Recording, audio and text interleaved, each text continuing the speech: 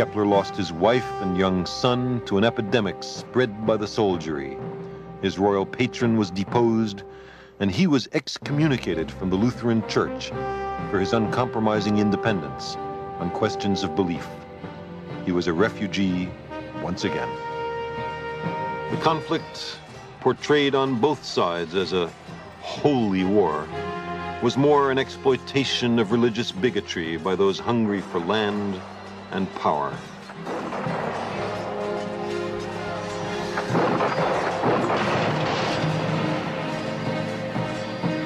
This war introduced organized pillage to keep armies in the field.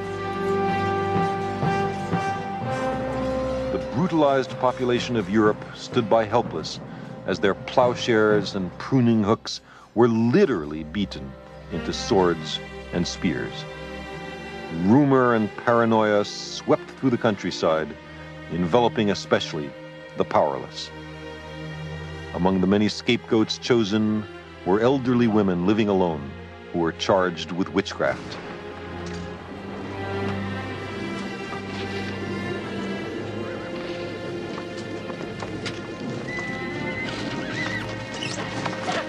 Kepler's mother was taken away in the middle of the night in a laundry chest.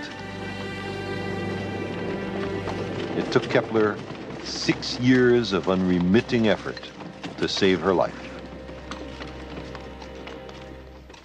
In Kepler's little hometown, about 3 women were arrested, tortured, and killed as witches every year between 1615 and 1629. And Katerina Kepler was a cantankerous old woman. She engaged in disputes which annoyed the local nobility, and she sold drugs. Poor Kepler thought that he himself had contributed inadvertently to his mother's arrest. It came about because he had written one of the first works of science fiction. It was intended to explain and popularize science and was called The Somnium, the Dream.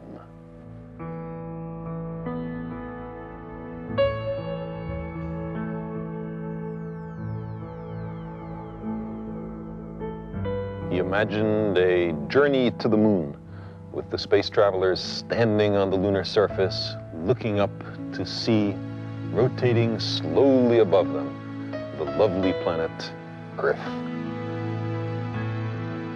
Part of the basis for the charge of witchcraft was that, in his dream, Kepler used his mother's spells to leave the Earth. But he really believed that one day human beings would launch celestial ships with sails adapted to the breezes of heaven, filled with explorers who, he said, would not fear the vastness of space. He speculated on the mountains, valleys, craters, climate, and possible inhabitants of the moon. Before Kepler, astronomy had little connection with physical reality. But with Kepler came the idea that a physical force moves the planets in their orbits. He was the first to combine a bold imagination with precise measurements to step out into the cosmos. It changed everything.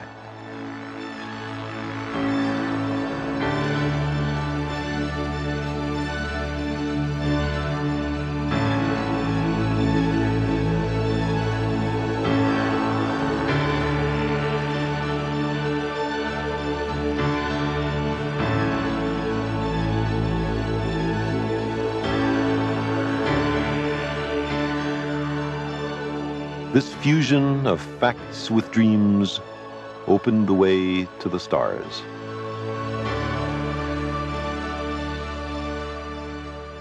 As a boy, Kepler had been captured by a vision of cosmic splendor, a harmony of the worlds, which he sought so tirelessly all his life. Harmony in this world eluded him. His 3 laws of planetary motion represent, we now know, a real harmony of the worlds.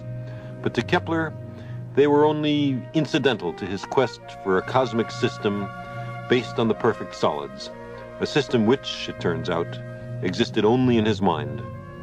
Yet, from his work, we have found that scientific laws pervade all of nature, that the same rules apply on Earth as in the skies, that we can find a resonance, a harmony between the way we think and the way the world works. When he found that his long-cherished beliefs did not agree with the most precise observations, he accepted the uncomfortable facts. He preferred the hard truth to his dearest illusions. That is the heart of science.